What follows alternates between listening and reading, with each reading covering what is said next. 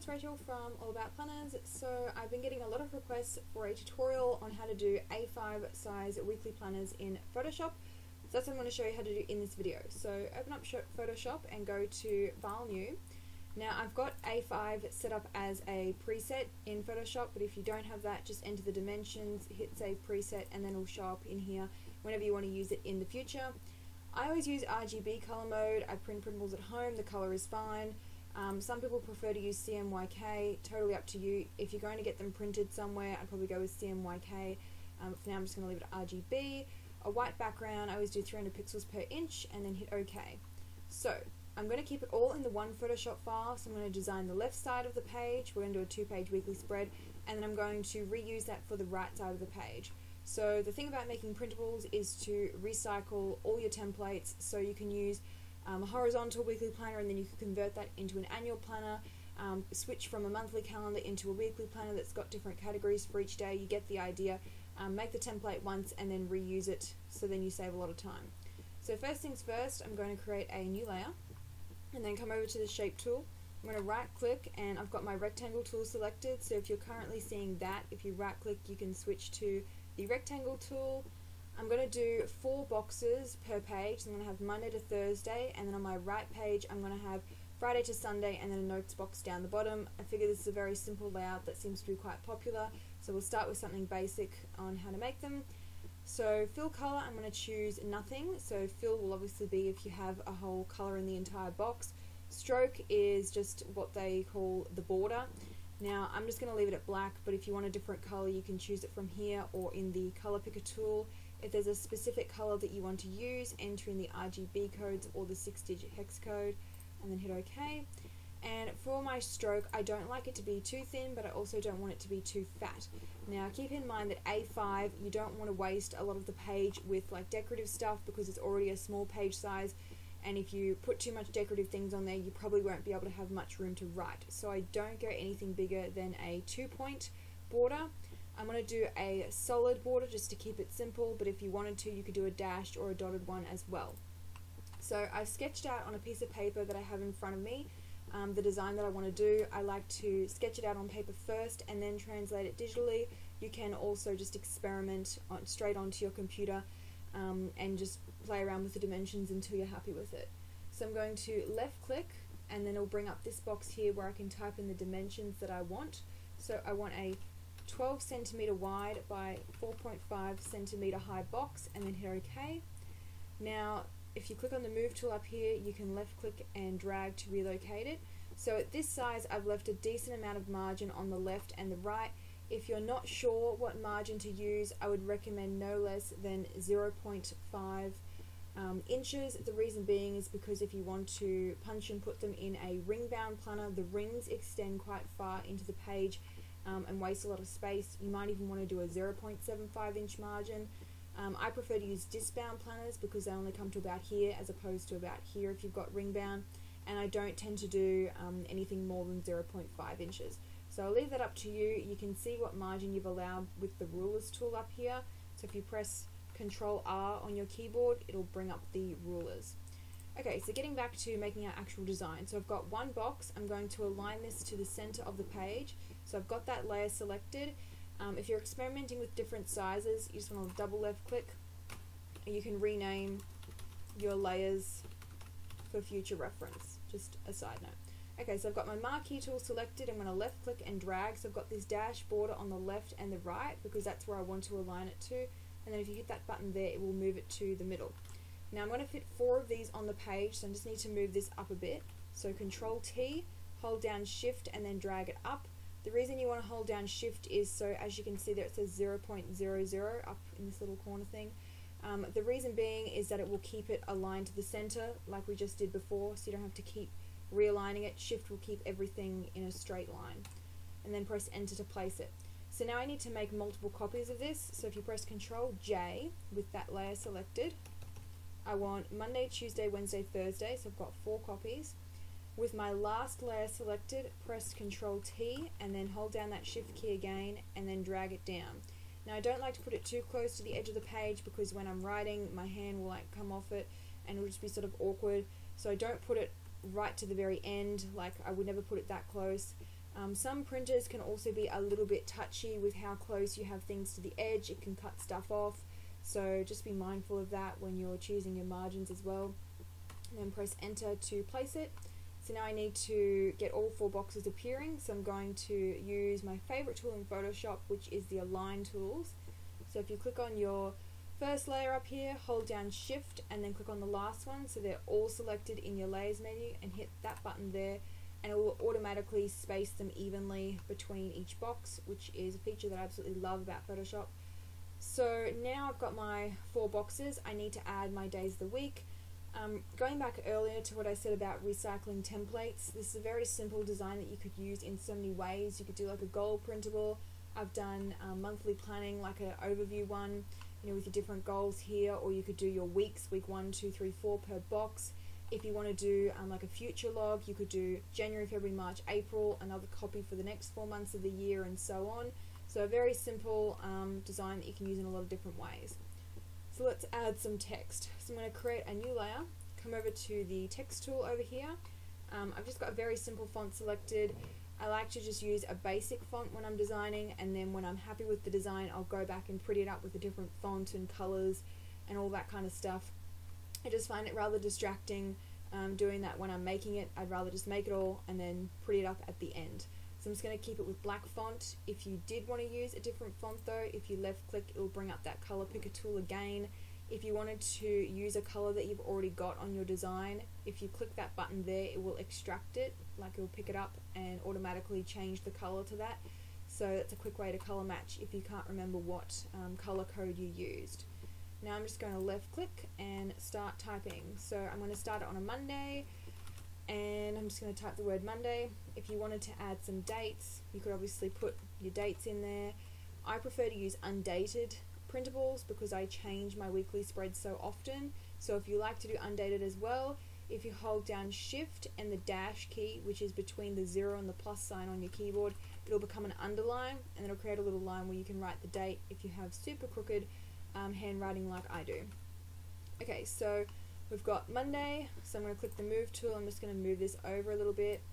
The other thing that you might want to do is in the characters menu, so if you're not seeing that, go to window and then click character and it'll appear over here, is make your font bold. I pretty much always use bold for my font because it just stands out better on the page. Really a personal preference, but yeah, I like to put it on bold. I'm going to just move that up a little bit by using the arrow keys on my keyboard because I don't want it too close to the edges of the box, but also don't want it wasting a lot of space. To move in and out, like zoom, like I am right now, press Control and the minus sign, and then if you want to zoom in, Control and the plus sign. Okay, so I've got one day up here. I need to duplicate that like I did with the boxes and repeat it for the rest of the week.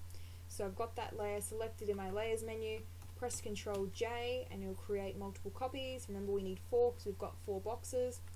With that last one selected, press Control T, then hold down the shift key, left click and drag it down. Now remember to hold down the shift key so it will keep it in a straight line, and then we want to align them like we did with the boxes. So click on your first one, hold down shift so you've got them all selected, and click that button there, and now it will evenly distribute them across. So obviously I don't need 4 Mondays on the page, so let's rename them. So I've clicked on my text tool, I'm going to click on the one that I want to change, and then I'm going to type what it is instead. So Tuesday, and then we'll go Wednesday, and don't worry about that, we'll align it in a sec, and then Thursday. Okay, so now I need to make sure they've all got the same spacing between the edge of the box here. So select them all again, hold, left click on one, hold down shift and then click on the last one, and then I'm going to hit this button here to align them. Now I just use a little arrow key to move them across again. So I've got my 4 days of the week. The only thing I need to add is the week of up the top. That's optional. I'd like to add it, but you can leave it out if you don't want it. Click on the text tool and then left click up the top here, and I'm just going to type week of, and I'm going to move that over a little bit, and then I'm going to align it to the left. So the reason I moved it beyond here is because when you align to the left, as you saw before with the days, Photoshop will automatically pull the alignment to the thing that's the furthest to the left. If you align it to the left, same with the right. So I want this to align with the box here, so I move it just back a bit. So I've clicked on week of, hold down Control and click on one of your box layers and then press that button there, and now it is in alignment. So I've got my left side of the page created. Let's do our right page of the weekly spread. So we're not going to recreate all of this, we're just going to copy it, and I'm going to keep it all in the one Photoshop file as well. So I'm going to create a folder down here by clicking that little icon. I'm going to double left click and rename it as left page, and I'm going to left click, hold down shift and click again, so I've got all of these selected, left click and drag to drop them in there. Now the reason I use a folder is because it can get really messy if you've got lots of different layers, especially ones like this where I'm going to have boxes on the left and boxes on the right. So by doing it in a folder, it keeps it all together. I can click that button there and it will really simplify what I see in the menu here. So I'm going to press Ctrl J, and now I've got a copy, and I'm going to hide that one there. So I've still got my left page. I can go to File, Save As, and make it a PDF, and then I've got my left page, and now I'm about to do my right. So I'm going to double left click and rename that right page. Now I don't want to put week of on both the left and the right. I'm going to change this to the month. You can put nothing here if you prefer. If that's the case, if you click the eye icon, it will hide that layer. Otherwise, if you left click, press Ctrl A, it will highlight all of the text, and then I'm going to change that to month, and I'm just going to realign that again. So I've got month, left click on the box, and then click that button there and I'll pull it back in line. So the only thing left to do is to rename my days of the week. So Thursday, next day is Friday, and the next day again is Saturday, and the next day is Sunday. So I'm keeping the boxes all the same size for this one. However, if you wanted to, you could resize them, so you could delete this bottom box and expand out Saturday and Sunday boxes. Totally up to you. This is like a base layout, and then you can customize however you like.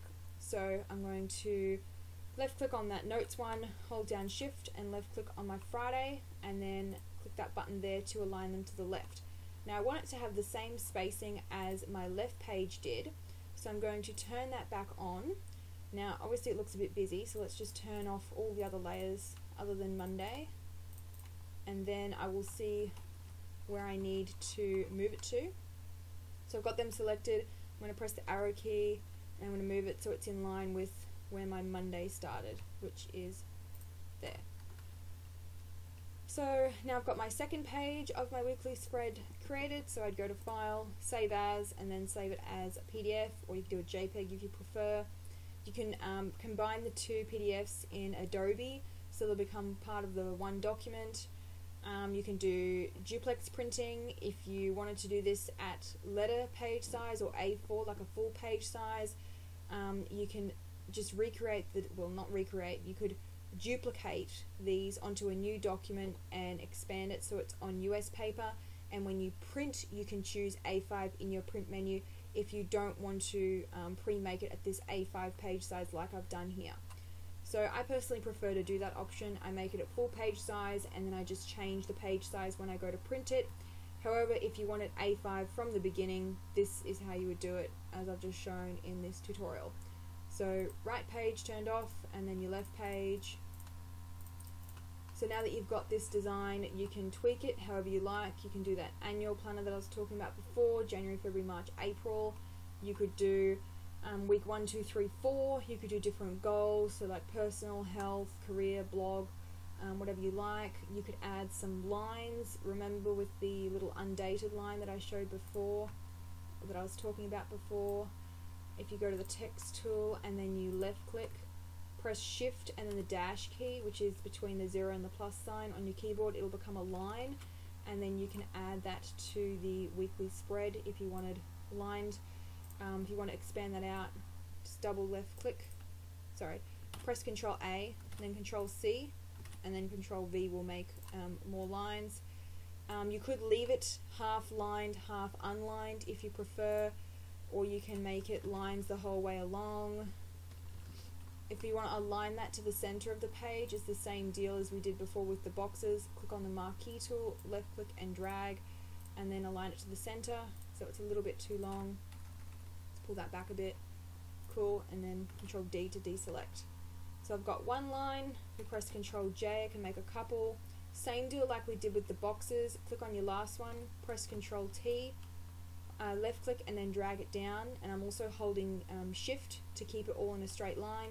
Press enter to place it, and then to distribute these evenly, I've left clicked on the first one, hold down shift, so I've got them all selected, press that button there, and now I've got evenly spaced lines. If you want to repeat that for all of the days of the week, I find it easier to merge the layers and then copy, or you could just copy it straight down. It's just that you'll have a lot of layers with lines in your menu.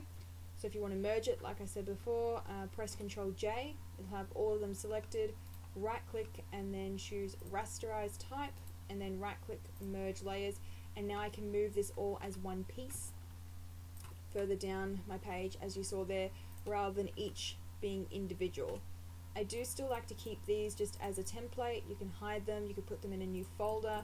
The reason being, let's say you wanted to change it to a half width line, so you've got half your box lined, half unlined. If you select those layers again, press Ctrl T, you can pull that back in, and then you've got a half lined, half unlined box. So yeah, that's how you do an A5 size printable with lines, unlined, and then you can recycle this template to make other things as well.